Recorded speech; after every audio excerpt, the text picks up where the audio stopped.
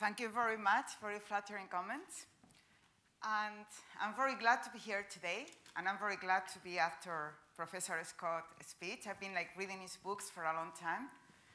And it's something that I've been often thinking, and I was thinking while he was speaking, imagine you are having the interview of the job of your dream. And they tell you, well, I guess you fit the profile, and we hire you because you're a woman. How do you feel about it? Not so good, huh? Why? Because what if instead of that they tell you, actually I love your ideas.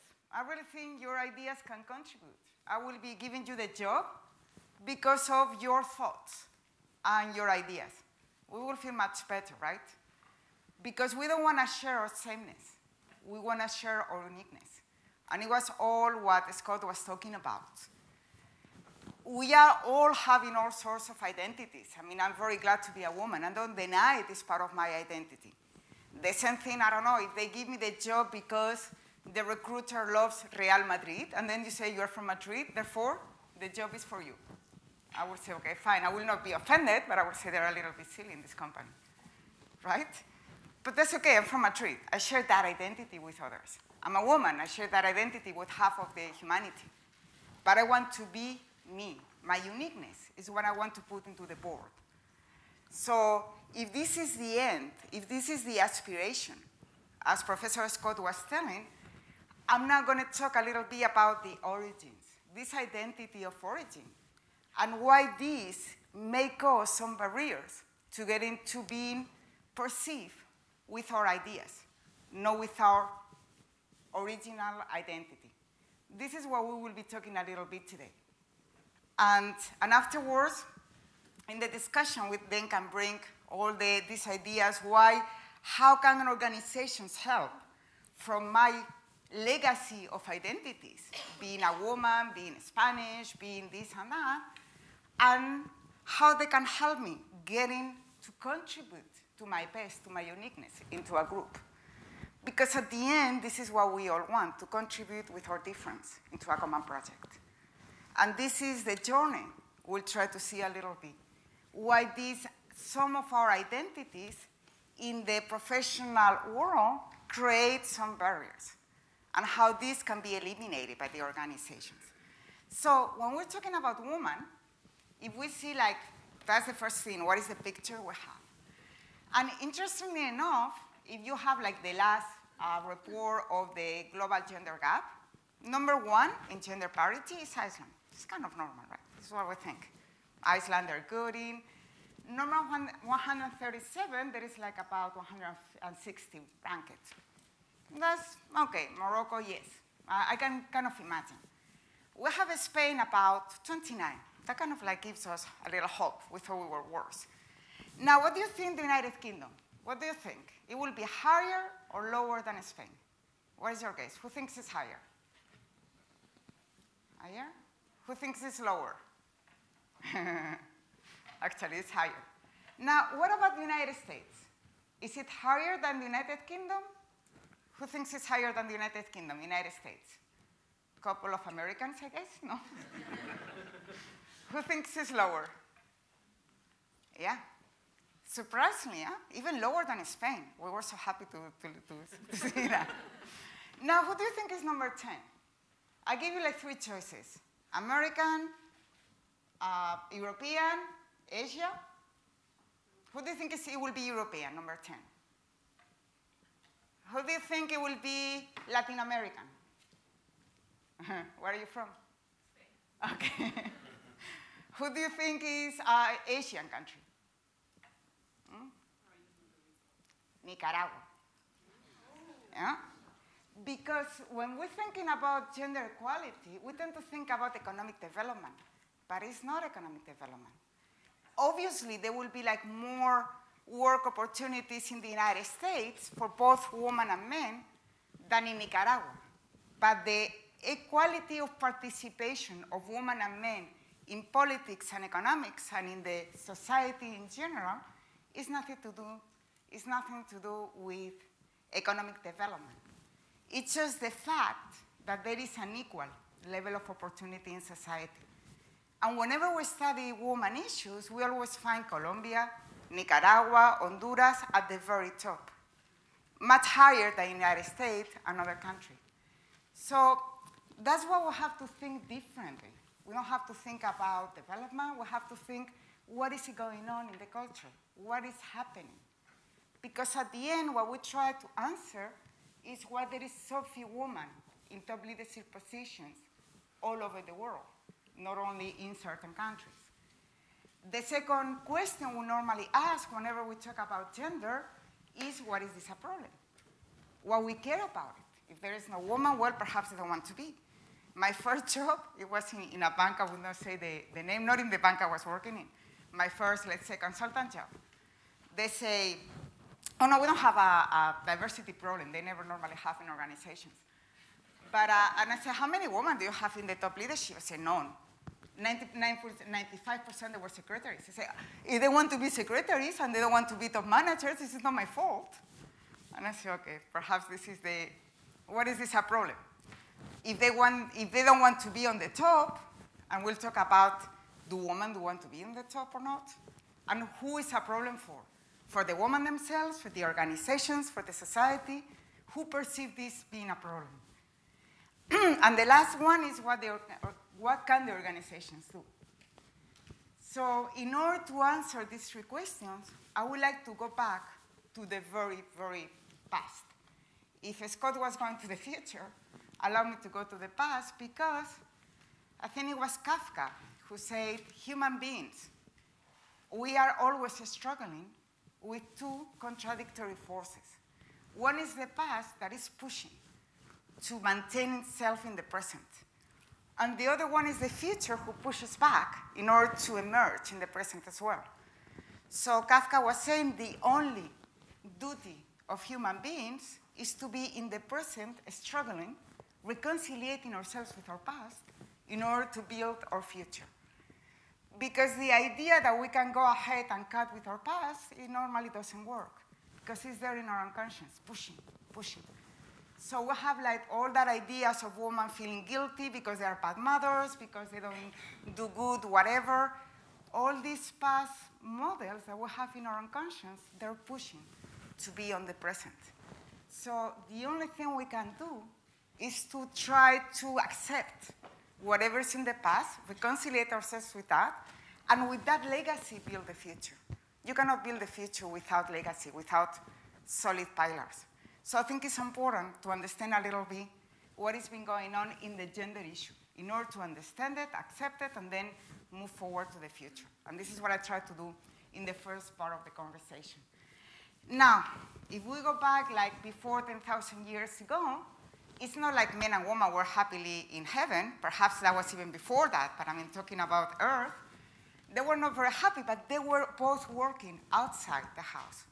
They were both trying to survive and looking for food outside the house. The first big split into the roles of gender happened in the 10,000 years agricultural revolution. While roles were split, women will stay at home and men will go out to do the working in the land every day. Women will normally work in the land, but only in the harvesting and in certain occasions. That was the first moment in which, because the whole debate, whenever we talk about gender, is whether it is nature or nurture, whether it's something that happened because we are having different brains or because we are having different education. To me, this is not really a debate, because 10,000 years of education or having a different brain, to me, doesn't make really a difference, because there is quite a lot of years of education into separating the roles.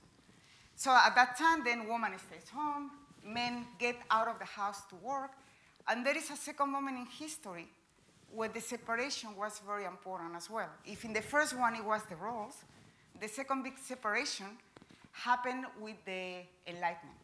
If you remember the century of the Enlightenment, with the encyclopedia, the French encyclopedia, and all that, is when the roles were split into reason and intuition. I don't know, and this is getting a little bit into philosophy, but if you ever like Greek philosophy, there is like in the mind, there were two concrete functions. One it was nose, and the other one was dianoia. In any case, one it was intuition, and the other one was reason. Both were functions of the mind. Both were equally important. But in the light mind, you needed, it was the scientific reason. You needed the concrete, reasonable mind to discover scientific findings. Let me give you an example to understand it better.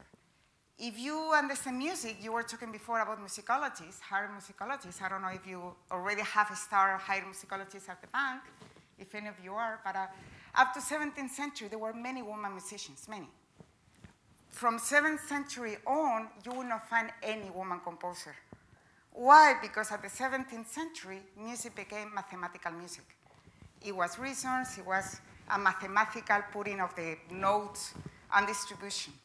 And from the 7th century on, women were left out of the world of music. However, she was very present in the folkloric music, in the music of flamenco, Arabic, whatever. But in this century of the reason, you didn't want it to intuition to affect reason. So intuition became increasingly emotional thing. So woman, the qualities of woman, not of woman, the qualities of the feminine, and we will be talking afterwards the difference between the feminine and the masculine and woman and concrete man, but the qualities of the feminine, that there were more intuition, that it was something guiding the science, or something validating the science after the science, became irrelevant, or became in a second class. Okay? It was only, let's say, men's qualities, masculine qualities, not feminine qualities, who were at the forefront. And if you remember the encyclopedia, any of you have read the French encyclopedia of the 17th century? No? Come on. I thought people here were hired by their intelligence. In any case, it was important for our society because it was the contract between the individual and the state. It was when we became citizens of a country. And the citizenship contract, it was only with men. Women were only citizens as long as they belonged to a household, a family. So women were not considered because they were not rational, they say in the encyclopedia. They were not rational enough to be an individual citizen. So they have to be belonging to the citizenship of a household. She's too emotional, too intuitive. This will be affecting our new discovering world. I mean, this is not to blame anybody. That's how society evolves. It had to evolve like that. We need to get out of religious or intuition of witchcraft. And that's what it was a century of scientific reason. And they have to push everything back to that. So what happened, we get into the, we get into the 19th century with the roles split and with the qualities split. Women that have the role of being in the house with the qualities of the feminine, being nurturing, helping, nurturing, relational type of things.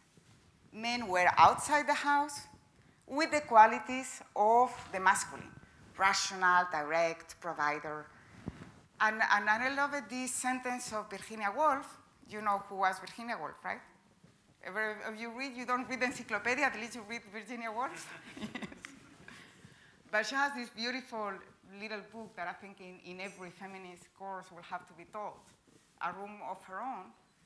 And she was just thinking about what happened with the genders. So he was walking in London, Victorian London, and he saw this library. You know, the Victorian times, libraries in London, they were only for men. So she was like very angry, saying, why I cannot get in, why I cannot get in? You know, these men, they don't accept me. They're also happy in their libraries, and I'm here outside.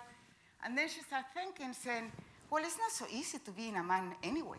They have to show up, they have to be always the best, they have to be successful, they have to always provide with more and more money.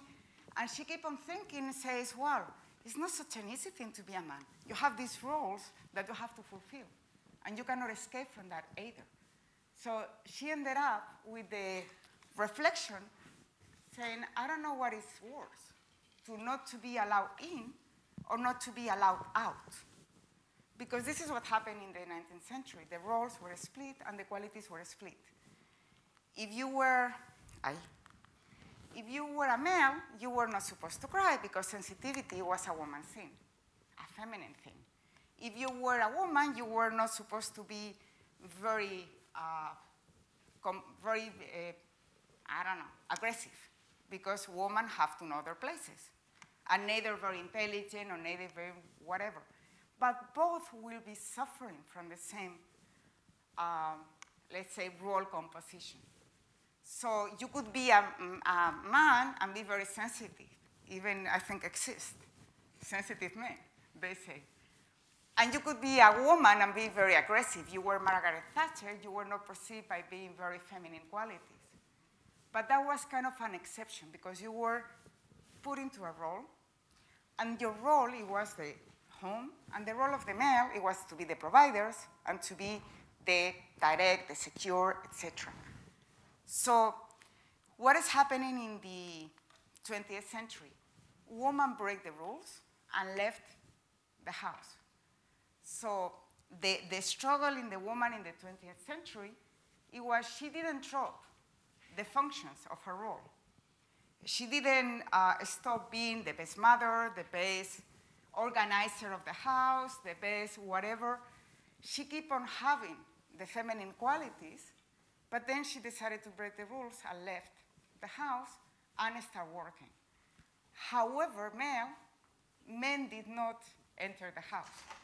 So what are we finding today? Women having all roles, the best mothers and the best executives, male struggling, trying to find what they're in this world for, because they are no longer have this very concrete role for them. And that's why there is this inconsistency, because we are in a very complicated transition in which women are incredibly stressed and feeling all sorts of guilt, problems, and men also, I'm not very sure what is the role either. Why? Because we are still working in groupal roles, not individual roles. And this is part of the problem we are facing in. Because women as a group enter the professional life. We'll see how she enters. And the men still are playing very much with the functions and the roles of the 19th century, except in the quality side. If you remember the executive courses over the last 10 years, get in touch with your emotions is probably one of the best. Have the sensitivity, emotional intelligence. So men finally can have these feminine qualities and be still very good executives. But the roles are a whole different story. But this is how we came to be. Now, how we move into gender equality? Women, they just decided to break the rules, get outside the house, and then enter the professional role. And we normally think it is a line. And the woman have to fulfill, there is like a beginning, an exit, a final destination, and we have to reach there. But what the research shows is like it's a much more complicated thing, because it has much more to do with a different map. A different map in which there is a series of external barriers and internal barriers. And each culture, each organization, and each individual person, it has a combination of both external and internal barriers. And this is the difficulty to break it with. I used to do this, I'm going to have a little bit of water.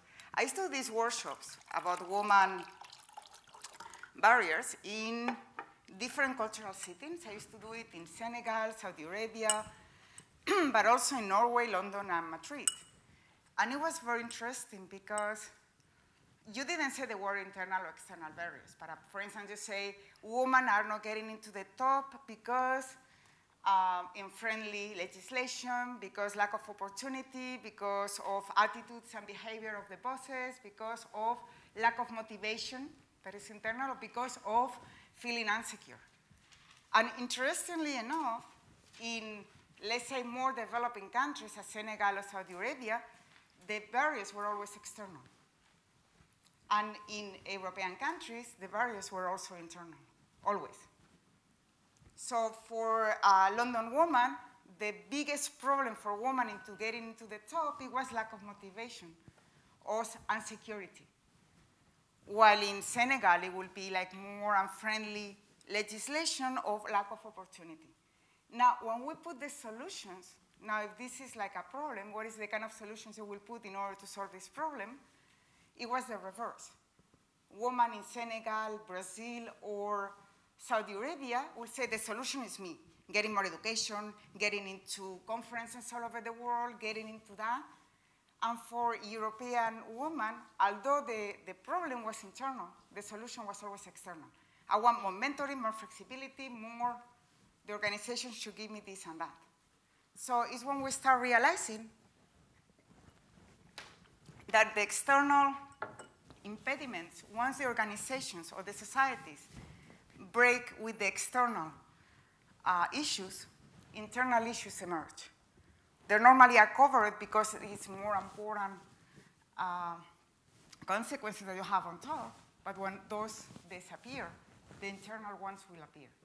And this is what it causes so much problems in getting a very effective method for women development and societies because of these internal barriers that we normally have. And those internal are the consequence of all these 10 years, 10,000 years of education, of these models that we have, in which women, they feel, tell you an anecdote, a friend of mine that he was a coach for couples, and then they have like this couple, and the woman was saying, I'm gonna have to, I cannot take it anymore, I don't have opportunities, my boss is impossible, and I have like all these problems at work, I leave everything and I stay at home with my kids.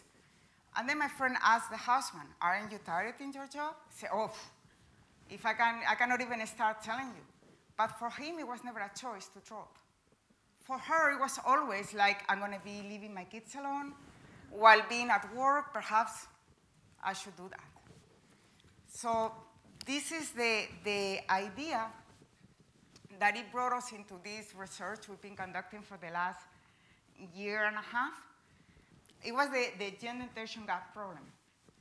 What we tried to analyze is all these gaps between the past models that we have in our unconscious and the aspirational ideas we have about ourselves as a group. And what is the tensions created by that?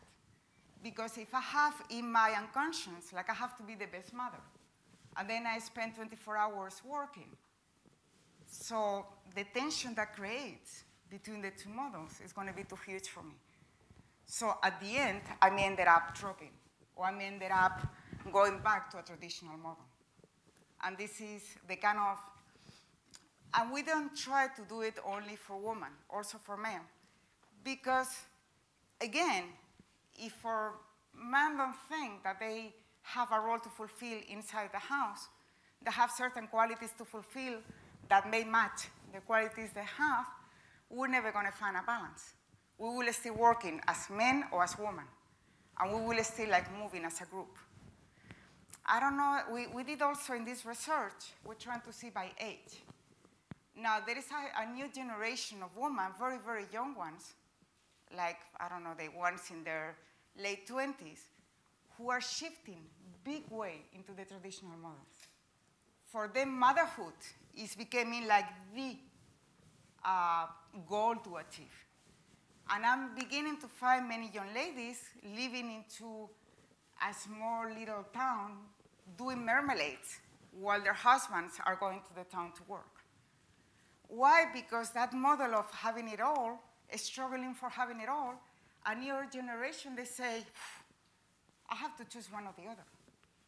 Why? Because we are still thinking as a group of women, because of the peer pressure we have outside, because of the This will be a whole different issue that is nothing to do with here, but it's a very similar approach that happened in the Muslim world with women of my generation dressing as Westerners and their daughters putting the veil on.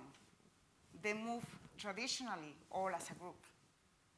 And this is because the past has caught up. And we have not dealing with it and deal it individually with it in order to move forward. So what we try to do that is in the professional and personal dimensions, what is the gender expectations? Are society expecting something from me as being a woman? I mean, I don't have children, and sometimes I have to make it up stories. Because when I go to a gender conference and I don't have children, I feel bad. I feel I have to excuse myself. So even one time we were in a small circle of researchers into a cruiser, so I didn't want it to feel rejected. So they asked me, do you have children? And then I started making it up that when I was a child, my father gave me this medicament, so I became infertile. I feel so sorry for myself that I started crying, and then everybody started hugging me. And yeah, because I feel like a failure if I didn't have children. So because as a woman, although we were in a conference about researchers doing research on women, I felt I had the pressure, my success was very much related to being an accepted woman in all aspects. My male colleagues never had such a problem. When I was working in the bank, it was also more traditional times, but I got often from clients when they say, are you married? And I will say, no. I say, don't worry, you're pretty, you will find somebody. I say, come on, you're a client. What am I supposed to react to that? Why? Because the personal issues in the womanhood became professional. And same thing, I mean, how many male do you know that they will openly say into their peers, oh no, because my woman is making so much money, I decided to take care of the kids and stay home. That's going to be difficult for his entourage, for going back to work, going to an interview and say what you did in the last 5 years. Oh, I was taking care of my kids. You're not going to be having big chances of getting a promotion afterwards. So all these professional, gender expectations about you as a human, professional and personal, had a lot to do with the gaps of what the past is expecting from you and what is your personal idea of what you're thinking about in the future. And these create tensions. And that's why all these women that feel guilty, because another anecdote, which is, anybody here is Canadian? Well, King Campbell used to be the president of Canada, and she was very much into women issues. So one time she was telling us that they have a crisis, so they were 10 at night, all her ministers with her, and they were trying to solve that crisis, and suddenly she says, forgot to take the meat out of the freezer. Where are we going to be having dinner for tonight? I said, I'm the president of this country. I'm the most important person here. What do I have to take care about the logistics of food making in the house? It says, it's not a question of money. It's not a question of aid. I mean, I have a cleaning lady. I have many, but the responsibility of what we're going to have for dinner tonight is mine. And this is the kind of past clashing into the present. So what do I have as responsibility embedded in my genetic genes that my responsibility of food taking care is mine? I think this is the kind of tensions that creates that for many women, at some point where they have children, they have to struggle with an idiot boss that doesn't allow them, and opportunities, at the end they say, give up. You still have external barriers. I don't know, I don't deny them. But these internal ones, at some point, they're also very important. Also for the men. Because many of them, some of the ones you hear that smile probably will be very happy staying for a couple of years at home and then going back to work and nothing happened. You still have opportunities because you're recognized for being fatherhood. And you cannot do it. So this is because if that happened, and this is, of course, in the way we understand success, in the way we understand journey, personal and professional, because we normally say male from 30 to 40 is when they really have to struggle. Take every opportunity, travel, go to China if there is an opportunity.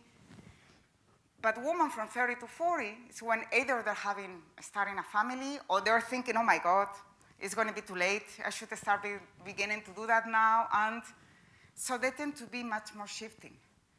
So the journey when they're 40 and they're ready to take many opportunities, the markets say, no, it's too late now. So they have like different journeys, personal and professional as well. Many men, probably this is not very politically correct, but after 40, they find a different family. They find a new wife, younger, new set of kids, and this suddenly, at 55, they are the best fathers that the first wives wish they ever were when they were in the 30s. Again, they lose that opportunity, and the same way women want to go at 40 and have like a new career beginning, probably many men, they would like to be at 50 with a new, small little kids around the house and spending time with them. We need to understand journeys, and in order to make the markets, because they are different. Same thing for leadership. And as Maria Jose was saying, like all this idea of leadership, you've been tough, or you've been nurturing, or you've been, and who is the leader in the house, who is the leader in the professional household? This has also to do, same thing with competencies. Emotional intelligence became suddenly the thing of the 80s and 90s. And then everyone was forced to take courses on being emotional. Well, many women, we already know what is to be emotional. We don't need to be taught more on that. Probably be more mathematical minds. Probably will help us more. So whatever competencies became the fashion is not necessarily the same for men and women. Intuition, as I was saying before, it's not a quality of the heart, it's a quality of the mind. But intuition needs to be filled with knowledge. Otherwise, intuition is the relational, you know more about intelligence, but it's more like the relational intelligence. I connect dots. This is intuition. I connect many different areas from many different places. If I have knowledge, then I get into like very many good, profound ideas. If not, my intuition is going to say, oh, this one is going to take your husband from you, and this one is getting after your money, and this. It's relational intelligence, but used for nothing. You need to fill it up with knowledge. Same thing with the rational minds. I mean, a mathematical mind only doing models is good for doing models. But then you will need somebody else to try to understand what those models are good for. So this combination of intelligence is what we need, not just one or the other. And so some of the research findings, I mean, we're just in the first part of the research. Now we're developing a tool, a digital tool. IBM is helping us with that. We have like some funding from some foundations and some companies. So it's a digital tool in order to say what is the level of gap and tension in those 5 different dimensions. So then it will be like this personality MBT test, but making into the gender gap tool. So then we will be figuring it out, men, woman, different ages and different cultures, what is the level of gap between the traditional models and the aspirational models. And that will help us making a diagnosis that will help us then to provide tools, courses, mentoring, whatever is needed to the different needs. But not all women need the same, not all executives need the same. So the findings of the research is like we all have an idea of a traditional cultural model in our shoulders. We all know. Like women have to be nurturing, good mothers, caring, this and that. And we all have an idea that these models are changing into something different. Like the question is a normative model emerging? So women before, they have to be mothers, then they have to be executives, and now have to be everything, and I have to go back and do marmalade? It's like society tells me as a woman what I have to do. Or they will be my own choice. And this is the whole, so the traditional models are very easy to identify for most people. Now, the emerging ones are not so easily to identify because, and this is the good thing about it, we no longer have to be behaving as women or men. It's a great diversity in the aspirational models we would like to have. And this is the map I was telling. It's not a line of equality, we begin here, we have to end there. Each combination of external, internal barriers and aspirations will allow us to have a map in which women and men will be positioned whatever. So whenever then somebody is born woman or man, it will no longer have a normative, generic expectations from society. But if there is a number of men who decided to stay home, fulfill different obligations, having different qualities, then being a woman will not equal to being anything. And then things will be more normalized because it will be more women everywhere and there will be more men everywhere. And then we all will have to fulfill our own aspirational models. And to end, so more or less on time, where there is so few women in leadership positions. Women have been only for 100 years working really. And there have been like 10,000 years of specialization that it has more or less break the rules. So it is kind of a normal journey that women have to have. And still, women have so much on their past, on their shoulders for the normative expectations they have to fulfill as a woman, that they make very many external and internal barriers for them to really achieve the top leadership positions. Is this a problem? Yes, because if you are a woman and you don't want to be any particular thing because of being woman, there is, as you know, in identity, there is two ways. One is, do I identify with a group and whatever's supposed to be that group, or I am categorized by the others into the womanhood. So I have two problems. First, as a woman, I have this past that says I have to be the best mother, I have to be this and that. And then society looks at me, at the work environment, and they have to see you have to be as a woman. This is the categorization. So if we still like categorize women by what they are, and many women still identify what they are supposed to be, then at the end it's a problem because complexity in today's world, as Professor Scott was saying, is too much. So we cannot afford not to have every member of the society working in the complexity of times that we're having in. So of course it's a problem because the world is not anymore so simple that we can divide the sexes. Now it's complex and we need all minds to solve the complex problems. What can organizations do? I think many of the things you do here, that you explained before, you can eliminate external barriers. But it's very difficult that you can eliminate internal ones. You can allow women and men to identify their own internal barriers, but you cannot eliminate them. It's a question of personal choice. But what organizations can do, and I don't think they do enough, is to work with men, not to help women, to help men themselves. Because the more men became comprehensive beings with their personal and professional and different duties fulfilled, the more men, you help men getting into the house and fulfill the house duties and happiness and obligations, the more women will be liberated. So if men don't find, if the 20th century was the liberation of women getting into the workplace, 21st century have to be the liberation of men getting into the house.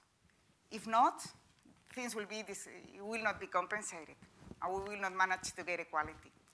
And I think that would be all that I wanted to share with you. Thank you. If you want any questions or anything.